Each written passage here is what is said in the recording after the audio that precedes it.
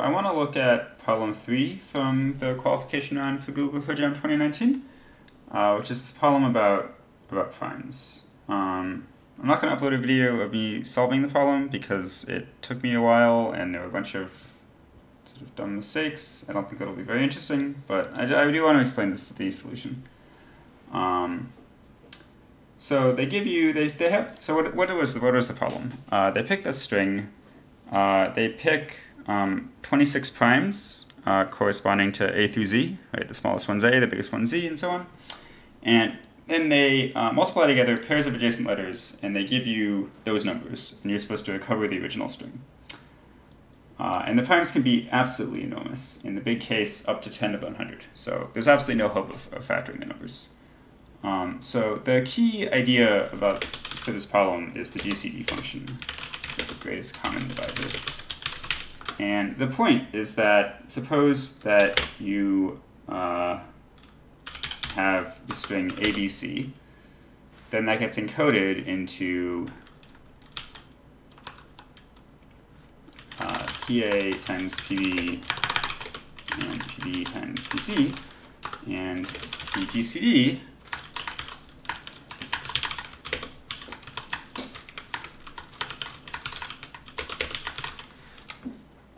is just PB.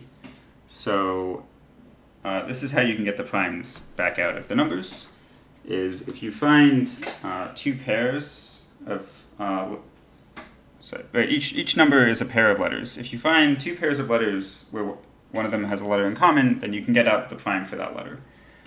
And that's the key idea behind this problem. And you'll always be able to find some pair of three letters that are not all the same, right? So this would not work if we had ABA,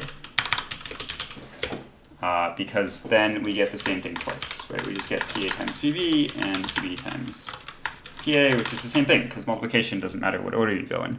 And so actually, this problem would be impossible to solve if they were allowed to give you strings that only had two letters, because if you have a string like ABA, there's no way to tell if it's ABA or BAB. You get the same set of characters back. But the problem statement guarantees that every string actually has all of the letters. So that means that we're definitely going to be able to find 3 letters in a row where the first one's not the same as the last one. So once we do that, we can find out what that prime is. And once we do that, well,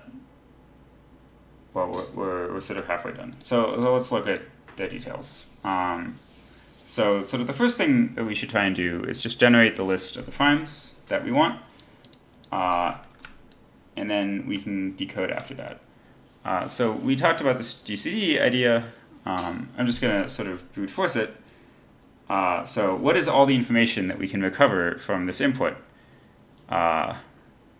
Well, we can take the GCD of all of the possible pairs, and then if we get something that's not trivial, that's not 1 or one of the original numbers, then we found one of the primes. So if we found one of the primes, then we can add that to our list of primes, and we can also add, right, once we know one of the primes, we can just divide so AI over G is also a prime, right? Because each number is the product of two primes, and we know in this case that one of them is G. So we get actually 3 primes out of this. We get G, and we get the first number divided by G, and the second number divided by G.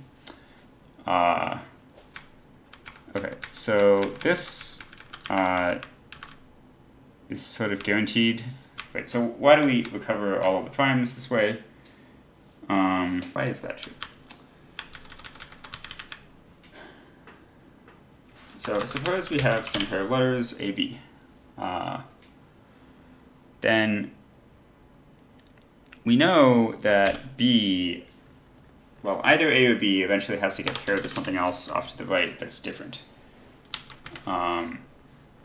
And so this pair, if we try it with all possible pairs, we're eventually going to get either A or B out as the GCD, and therefore we can recover both A and B.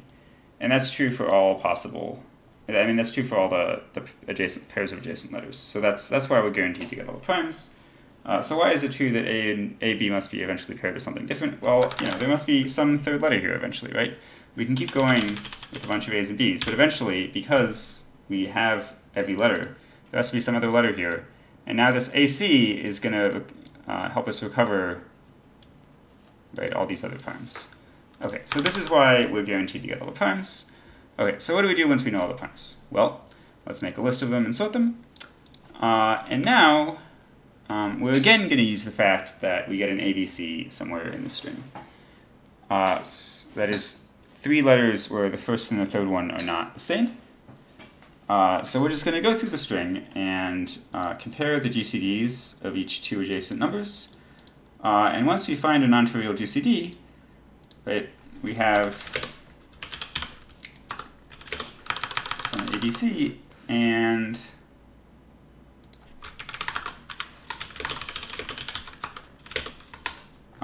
we have that P is PB. Okay, so now we can find that PA is just AI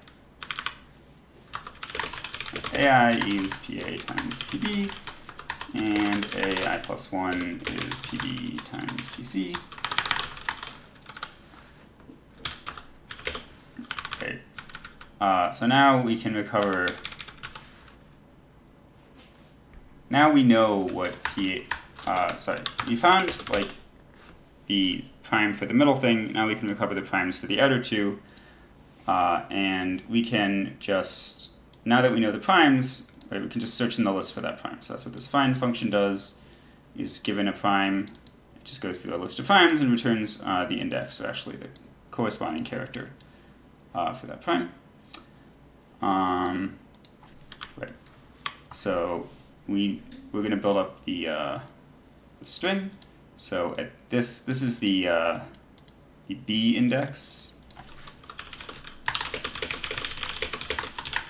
Right, so that corresponds to G, and then now we can just work backwards, right? Because now we know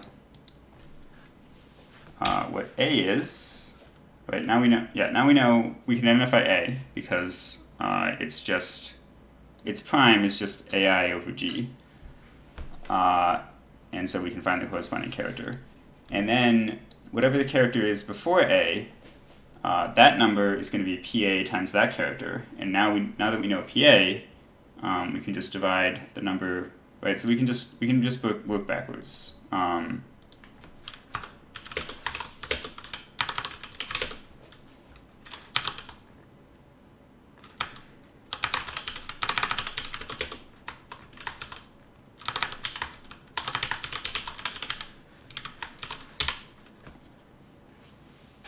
Right, so every time through this loop, like we know this, right? We know what the number on the right is, so we can figure out what the number on the left is, and then that number on the left becomes the new number on the right as we just step backwards through the string. So we can fill in those characters, and similarly we can fill in the forward characters, right? In this case, we know what the number on the left is, and so we can figure out what the number on the right is just by dividing. We can fill in that character, and now that's the new number on the left as we advance rightward through the string. So once we find 3 characters that are not all the same, then we can just go backwards and forwards from there and figure out the string. So that's how you do problem C.